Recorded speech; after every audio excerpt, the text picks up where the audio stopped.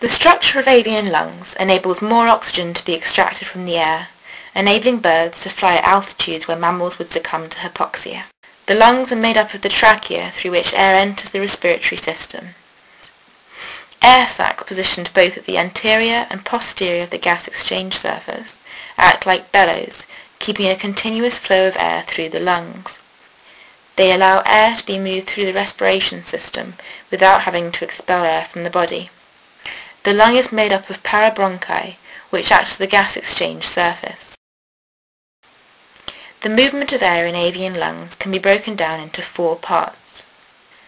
During inhalation 1, air moves from outside the body through the trachea and into the posterior air sacs.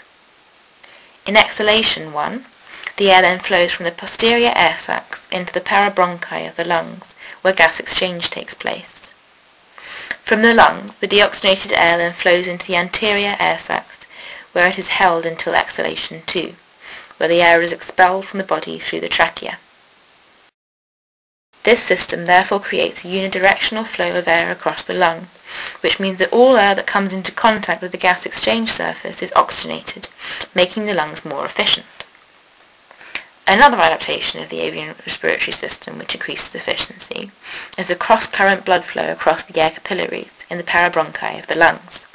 The blood capillaries are arranged across the air capillaries where gas exchange occurs. This means that the rate of diffusion of oxygen into the blood is increased due to the sustained high concentration gradient.